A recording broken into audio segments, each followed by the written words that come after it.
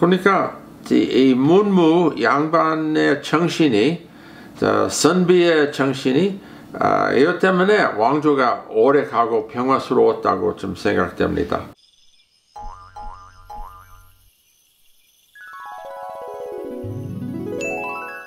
안녕하세요. This is Mark Peterson with the Frog Outside the Well Research Center. And today we're doing number 7 in our 10-part series of why I think Korea has a stable and peaceful history.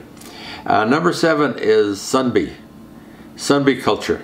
And I'm making the contrast with samurai culture, that the Sunbi are very different from the samurai as an example of how unique Sunbi culture is. 오늘도 저 한국말로 할 테니까 선비 관계 하는데, 선비의 문화가 아주 특수한 거예요. 한국에도.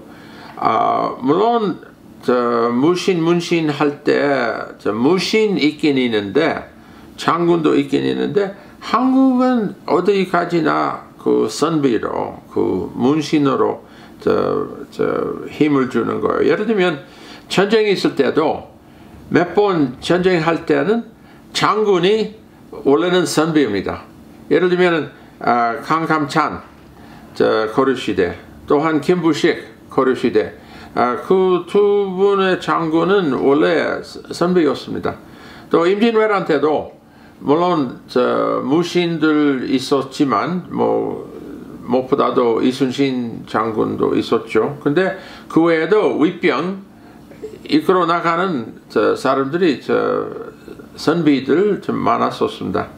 그러니까 한국 역사는 선비의 역사이라고 좀 할 수가 있습니다. 또 선비하고 사무라이 비교한다면은, 사무라이는 군인이죠. 전쟁하는 사람이고, 선비는 학자입니다. 또 군인이면은 일본 같으면은 그 왕조가 쇼구너트라고 하는데 좀 짧았어요, 비교적. 또한 전쟁과 혼란이 좀 많다는 거예요. 한국에는 선비의 문화하니까 학자의 문화예요. 또 왕조가 길고 왕조가 평화스럽게 넘어갔고, 또한 문신의 관료로, 선비의 관료로 이끌어 나가는 것은 평화스럽고 전쟁이 많지 않다는 것이라고 좀 생각됩니다. 또 보세요. 일본 역사를 보신다면은 왕조이라는 것은 왕조 아니지만 제왕이 항상 있으니까 그 장군끼리, 우리 미국말로 쇼군은 장군이죠. 그 쇼구너트가 왕조와 똑같은 건데, 가모쿠라 쇼구너트, 아시카가 쇼구너트, 토쿠가와 쇼구너트, 여기 보시다시피 오래 가지는 않았었어요. 사실은 다른 나라와 왕조와 비슷한데, 근데 한국의 왕조처럼 그렇지는 않았어요. 한국의 왕조가 오래 갔고 평화스러웠다고 이렇게 좀 주장하는 겁니다. 중국에는 어떻게 돼요? 중국에는 시아 왕조, 샹 왕조, 조 왕조는 좀 약간 길었는데, 근데 거기서 문제는 뭐냐면은 신화서부터 시작한 거예요. 시작은 좀 애매해요. 정확한다는 것은 좀 애매해요. 근데 진짜 역사 시작할 때는 춘추 시대에서부터 전국 시대부터 시작한데, 그때는 역사는 좀 정확한데, 근데 거기 왕조가 보세요. 500년 가는 것은 없습니다. 주로 250년 정도 좀 있었습니다. 그러니까 한국은 분명히 왕조가 길었다는 것은 제 보기에는 선비의 정신이라고 좀 생각되는 거예요. 선비라는 것은 뭐예요? 선비라는 것은 최고 성공하다는 것이 뭐예요? 그것은 문과 시험을 급제한 거예요. 그것은 온 사회의 모든 재산, 모든 수입, 모든 땅 소유하는 것은 모두 선비한테 가는 거예요. 장사꾼, 변호사, 의사, 회계사 이런 사람도 있긴 있었지만 그분들을 모두 둘째로 선비 밑에 있었다고 생각하는데, 또한 문과 있으면서도 무과도 있어요. 이것은 무과입니다. 이거 무과, 여기 무과라고 있는데, 문과 합쳐서 양반 되는 거예요. 무신, 문신 합쳐서 양반되는 거예요. 근데 분명히 그 가운데는 문신 또 위에 있는 거예요. 선비가 좀 제일 위에 있는 거예요.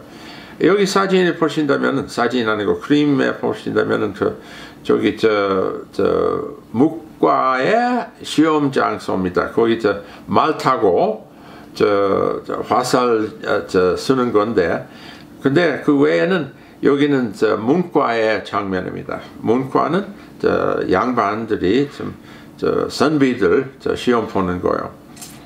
그러니까 이 문무 양반의 정신이 선비의 정신이 이것 때문에 왕조가 오래 가고 평화스러웠다고 좀 생각됩니다. 비교적 일본의 사무라이 보세요. 거기는 군인이고 또 불교에 합쳐서 조금 고급스럽게 만들었는데 이 젠 부디즘이라고 하는데, 근데 거기서 여러 가지 명예 또 잘하지는 않으면은 대묘 앞에가 좀 창피한 일이 있으면은 하라키리 세푸쿠 해야 되는 거예요. 이렇게 하는 건데, 미술에도 사무라이 나와요. 또한 문학에도 사무라이 나와요. 여기는 세븐 사무라이가 영화하고 책 아주 유명한 거예요. 또한 라쇼몬, 이것은 유명한 일본의 책인데 사무라이 중심으로 한 책이에요. 한국은 반대로 선비입니다. 선비는 학자입니다. 학자하고 관료, 문신에 관료하시는 거예요. 여기서 이 장면에는 시험 보는 거예요. 이것은 중심이에요. 시험을 하기 위해서 공부를 많이 해야 되지 않습니까? 또한 이 장면은 선비들 제사 집행하는 거예요. 아주 평화스러운 장면입니다. 여기도 제사 집행하는 거. 또 선비는 옷도 학자의 옷이다 이렇게 사오는 사람은 안 해요. 또 그림에도 옛날에 이 선비들의 공부하는 거 여러 가지로, 이것은 모범의 미술에도 보이는 거예요. 선비들 모일 때 시 읊어요. 또 이렇게 평화스러운 문화, 선비의 문화라고 좀 합니다. 그 전통의 문화가 떨어질 때 어떻게 해요?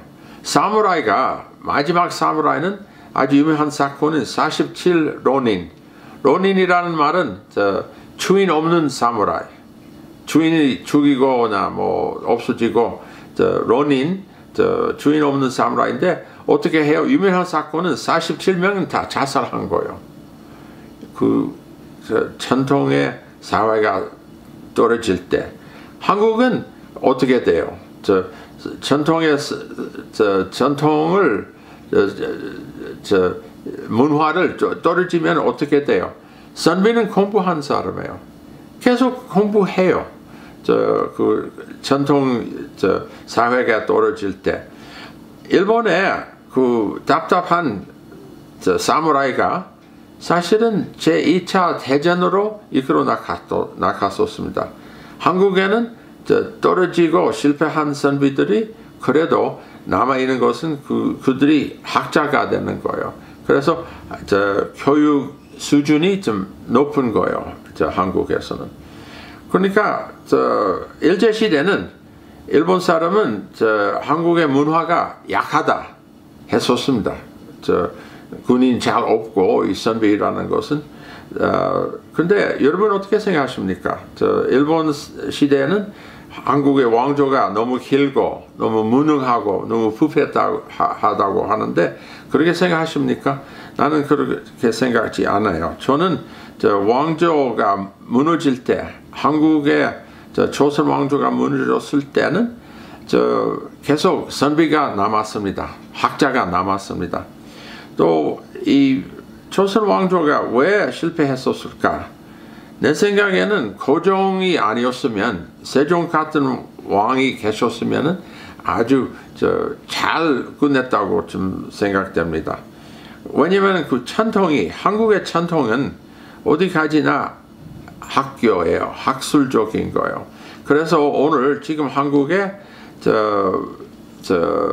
문맹이 잘 없고 literacy rate가 세계에는 제일 높은 거예요. 고등학교 졸업률이 제일 높아요. 고등학교 졸업한 것이 제일 높아요.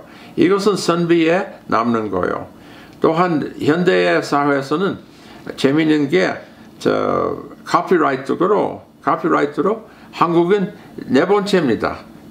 미국, 일본, 중국 따라 네 번째는 패턴트 같은 거. 그러니까 분명히 한국은 지금 사회에서 선비의 학자에 남는 거 있다고 좀 생각됩니다. 그러니까 어디까지나 선비의 문화가 한국에 있어서 평화스러운 안정한 역사 중에 일곱 번째의 중고가 되는 거예요.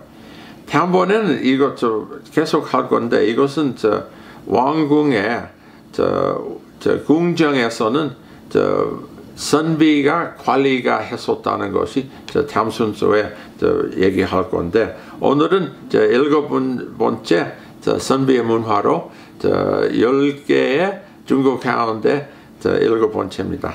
이것으로 마치겠습니다. 다음번에도 봅시다. 감사합니다. 안녕하세요.